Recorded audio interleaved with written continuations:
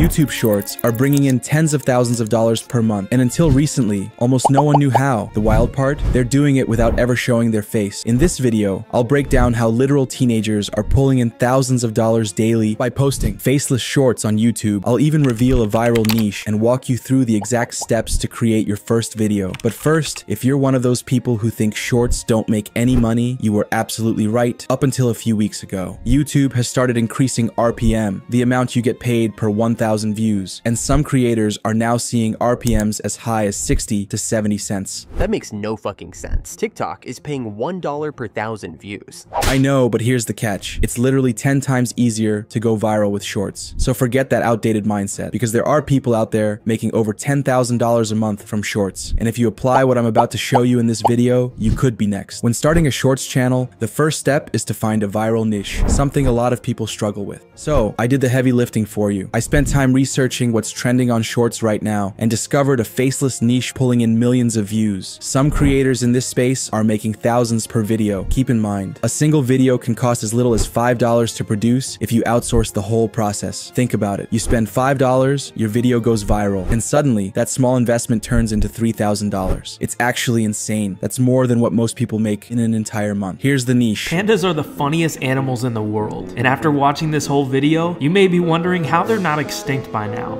These videos take no more than 20 minutes to make yourself. But before I dive deeper into the niche, I need you to first understand how the YouTube Shorts algorithm actually works. The first thing you need to know is that going viral isn't about luck. YouTube simply identifies the best, most engaging shorts on the platform and pushes them out to as many people as possible. It's not random. YouTube can instantly recognize a high-quality short based on one key metric. And if your video nails this metric, it's almost guaranteed to go viral. That metric? Retention. In simple terms, it's how long viewers stay on your video. If you can achieve high retention, your video will take off. However, this can be a bit misleading. If retention was the only thing that mattered, people would just post 1-second videos and hit 1000% retention. But that's not how it works. In reality, YouTube actually favors longer shorts because they keep viewers on the platform longer. So, 100% retention on a 10-second short is not the same as 100% retention on a 60-second short. What I'm getting at is that the algorithm prefers longer videos. How viewers interact with your video also plays a huge role in whether it blows up or not. You know how YouTubers always ask you to like or comment on a video? If you are still in the game, support me by liking the video. It's not because they just want your feedback. It's because engagement helps trigger the algorithm to push the video to more people. Just for context, that video got 29 million views. And later in this video, I'll show you exactly how to use this trick yourself to skyrocket engagement. But before we jump into how to actually create a video, there are a few things you need to be aware of. What most gurus won't tell you is that in order to make money from shorts, you need at least 1,000 subscribers and 10 million views within the last 90 days, which can be a huge obstacle when you're just starting out. On average, it takes a new YouTube channel about 6 months of consistent posting to get monetized. I've been through this myself, and those first few months when you're basically working for free can be frustrating. So I took the time to research ways around this and found a website that sells pre-monetized YouTube accounts. These are channels that have been grown organically to meet YouTube's requirements, which means you can start making money from your very first video, saving you a ton of time. But that's not all. These channels also have a Western audience, which means the RPM is significantly higher. I talk about this all the time because it's something I personally use and it has worked better than expected. Is this necessary to succeed? Of course not. But if you want to start earning from your very first upload so you can reinvest that money into more shorts, then I highly recommend it. Check out the link in the description. Now that you understand how the algorithm works, the next step is picking a niche. And like I mentioned earlier, I've already done extensive research on this and found a niche that has been consistently going viral for months. Chances are you've probably come across one of these videos before. These simple animal compilation videos. Here's a quick example in case you haven't seen one. It's not just their size that makes them special. Maine Coons have an incredibly friendly and sociable personality.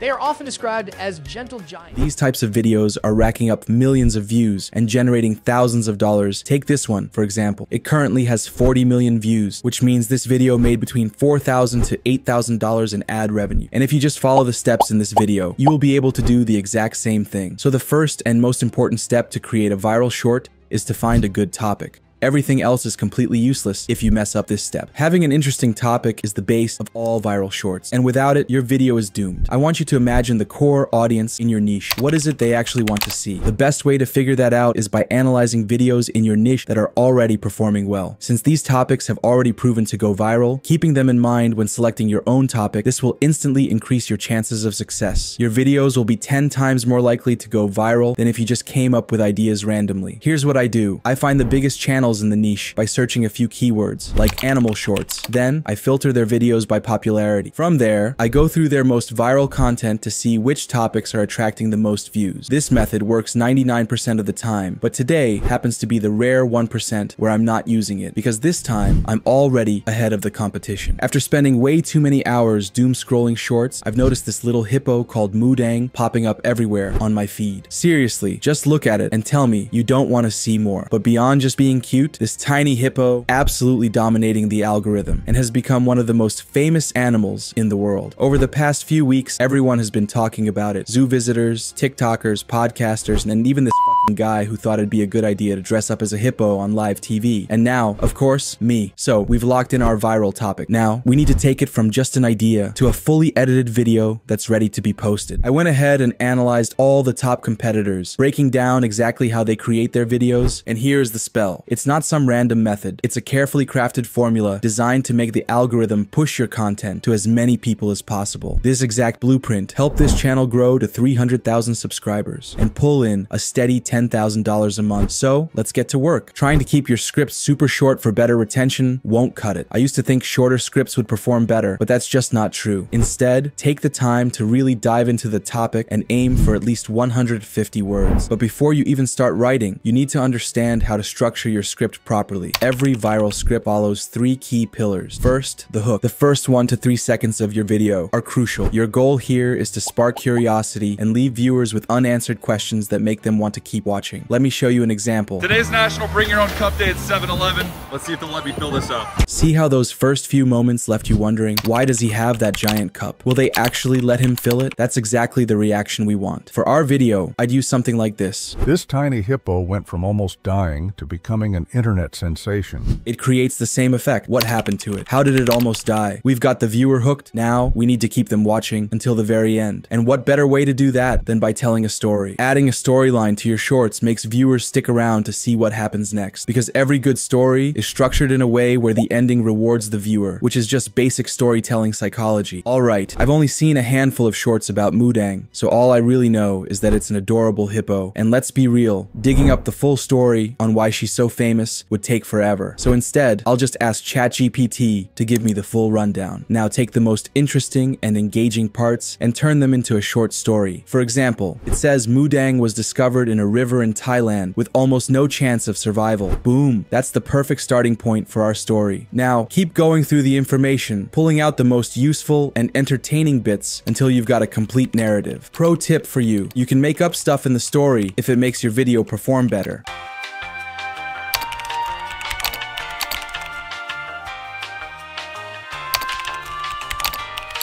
Alright, so the script is basically done, but there's still one crucial thing missing, and that is the CTA. At the end of the video, we need to drive engagement. In most cases, you need to directly tell the audience what action to take, but don't do it in a boring way like, "Please press the like button if you like this video." that is dry, overused, and just shit. Instead, make it fun and relevant to the video. Something like, tag your Pookie in the comments, who looks like Moodang. Way better. But how do we take the story up a notch? There's actually a powerful trick that makes videos more engaging and feel more authentic. Only having one voice narrating the entire video gets boring. To make the content more dynamic, Add in other voices or memes. Yep, more characters interacting will instantly make the video more entertaining and add another layer of depth. The best way to do this? Find clips of other people talking about your topic and sprinkle them throughout the video. Remember that guy who dressed up as a hippo? I'm definitely using him in the video. You'll see, it's gonna be a game changer, but we'll get more into that later when we start editing. For now, just make sure to plan for these clips when writing your script so they actually fit within the story. dropping in a random clip at a random time without making it flow naturally will only mess up the pacing. Alright, time to move on to the next step, the voiceover. Recording the voiceover yourself, especially for adding a second speaker, is a solid option, but let's be honest, most of you will probably go with the second choice, using AI. The tool I personally use is 11 Labs. In my opinion, they have the most natural sounding voices and a bunch of useful features. Once you've set up an account, go to Voices and check out the voice library. There are thousands of voices to pick from, but to make it easier, you can filter by gender, age,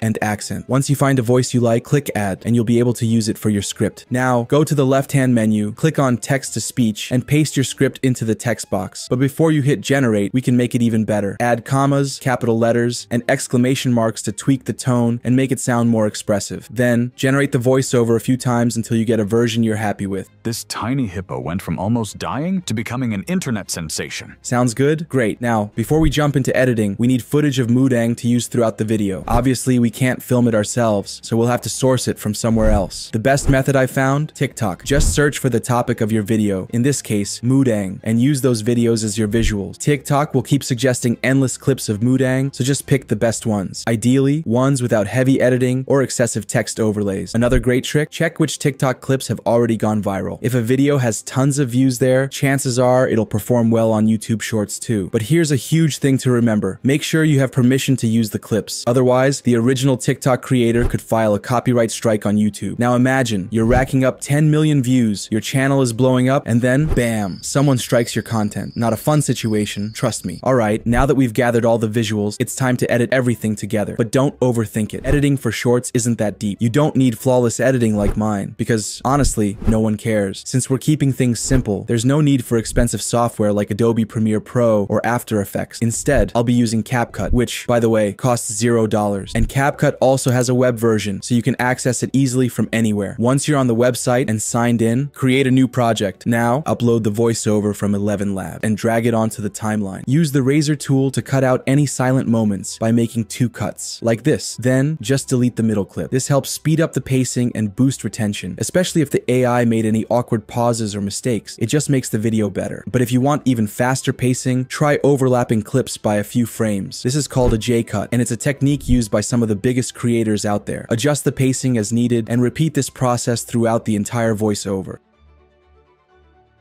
Once you're done, listen back and make sure it sounds natural. This tiny hippo went from almost dying to becoming an internet sensation. Like I mentioned earlier, AI voices can sometimes sound robotic with those weird long pauses, so fixing this makes a massive difference. Now, it's time to upload the footage we've gathered. Drag the footage over the voiceover track. Make sure the entire voiceover is covered with relevant visuals. I've analyzed some of the most viral videos in this niche, and none of them keep a single shot on screen for more than 3 seconds. This keeps the video moving at a fast pace and makes it much more engaging to watch. Remember how I mentioned the second character earlier? This is where we introduce Mr. Hippo. Place him somewhere in the middle to keep the viewer engaged. Just be sure not to keep the same clip on screen for too long. Once you've added all the visuals, review the video to ensure everything looks good. Now comes what's probably the most important step. I can guarantee you won't find a viral short without this element. Have a look at the channel's most viral videos. Can you spot it? They all include captions. It only takes a few seconds to add them, and it significantly boosts retention, so don't skip this step. Beyond that, captions also help brand your channel and make it stand out from the competition. To add them, click on Captions, select a language, and hit Generate. CapCut will automatically transcribe the entire video, but by default, it applies a plain, boring style. We can improve this using CapCut templates. CapCut offers hundreds of pre-made animations to choose from. To access them, go to the right side and click on the Templates button. For shorts, I recommend using high-paced animations, something that displays 1 or 2 words at a time. Once you find one you like, click on it, and it will be applied to the entire caption track automatically. And if you want to make it truly unique to your channel, head over to the customization options, play around with fonts and colors until you create a style that truly represents your brand. Now, the final touch, adding music. You could go with a trending sound, but I like to find something that actually fits the video. Since I have absolutely no talent when it comes to music, I'll let AI handle it. Head over to ChatGPT and ask it for music suggestions based on your video. Hit Generate and it'll give you a list of music genres to choose from. Now, to actually find these songs, you'll need a copyright-free music site like Pixabay. Just type in the genre camera, pick a song you like, download it, and drop it into CapCut. But don't make it too loud. That can literally ruin the whole thing. Go to the right panel and adjust the volume so it blends in smoothly. Most people would tell you to export the video here, but I think we can make it even better. Personally, I think the colors look way too plain and boring, so let's fix that. The best way to do this, add an adjustment layer. Drag it over your clips and stretch it to cover the entire video. Now, any changes you make to this layer will apply to everything underneath, so just go to the right panel and tweak the colors until the video looks more vibrant and engaging. You can boost saturation, exposure, and temperature, but don't overdo it. Once that's done, export it. Click the button in the top right corner, set the resolution to 1080p, and frame rate to 60 FPS for the best quality. And just like that, your video is ready to go. This tiny hippo went from almost dying to becoming an internet sensation. Now it's time to post your video. But more importantly, stay consistent. It might take a while for the algorithm to pick up your content, so if your first video doesn't blow up instantly, that doesn't mean it's bad. You have to give YouTube time to find your audience, and if you don't want to take my word for it, take Mr. Beast. Make 100 videos and improve something every time. And then on your 101st video, we'll start talking, like maybe you can get some views. You heard him, 100 videos. But here's the thing, you already have the exact formula used by the most successful channels. So chances are, it won't take anywhere near 100 videos to see results. But YouTube automation isn't just about making videos. There's way more to it. Finding viral niches, monetization strategies, and scaling your channel beyond shorts. And I can't fit all of that into a single YouTube video. So if you want to go deeper, I've got a free Discord community where I share everything I've learned. It costs you nothing to join, and I'm sure you'll find something valuable in there. I'll leave the link in the description. Later.